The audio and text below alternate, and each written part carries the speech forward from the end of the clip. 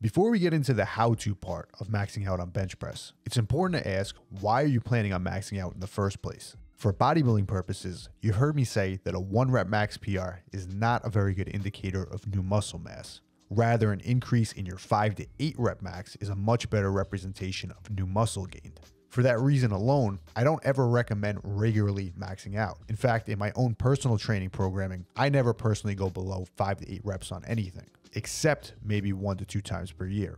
And when I do, it's not necessarily to max out, but rather to touch new weights that I haven't been training with, but that I plan on working up to a new personal record in the 5 to 8 rep range with in the future. For example, this entire training block, I was working with 275 for sets of 5 to 8 reps on the incline bench. And that's the heaviest weight I've been working with for the last 6 months. In the next 6 months of training, I plan on bringing that up to 315 pounds for 5 to 8 reps on the incline. And how I'm going to be doing this is each training block on the last week, I'll take that 315 pounds and simply aim to increase it by 1 more rep. That's once every 5 to 6 weeks. I'll aim for only a 1 rep PR. And I'm only doing this at the end of the training block, when fatigue is at its highest and performance is actually at its lowest. Over time, I'm aiming to build that up to handling that weight fresh and aiming for it to be my normal working weight with much higher reps. That being said, this is not specifically a 1 rep max that I'm working up to, but something called a daily max, which simply means it's a weight that I can handle on any day of the week in training, regardless if I'm fully recovered or in a very fatigued state.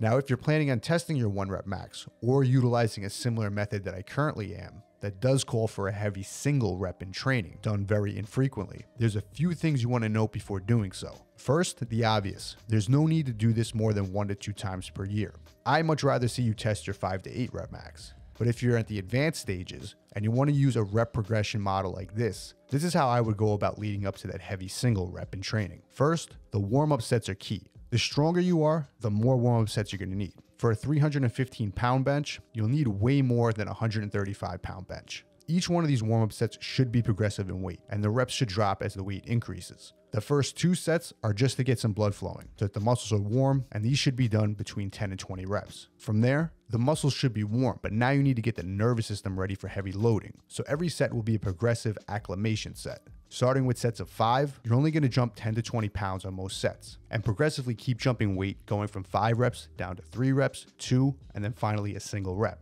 Now, this first set of 1 should be a submaximal set that's close to your final top rep, but not your max. This should give you a gauge on how much you can jump for your final set. From there, I always recommend a spotter, or at the very least, setting up the safety pins in a power rack if you have access to them, and going for a solid rep that you can do in almost any condition. If you recall in many of Arnold's training programs, you see he did recommend working up to single reps during specific periods of time during training. Again, these are not specifically 1 rep maxes that you'd only be able to hit on your best day when fresh and fully recovered and performance is at its peak. This is single rep training used very infrequently, but using a load that's higher than your normal working weight so that you could train your body to handle it in the future for higher repetitions. If you're looking to build more mass using these proven old school bodybuilding training methods, I definitely recommend you check out my 5-day old school mass gain training program, ebook, or membership program, as well as work with me directly if you need one-on-one individual coaching and programming. For more info, check out all the links below in the description. And as always, if you want to see more of the best original bodybuilding content just like this, make sure to hit subscribe.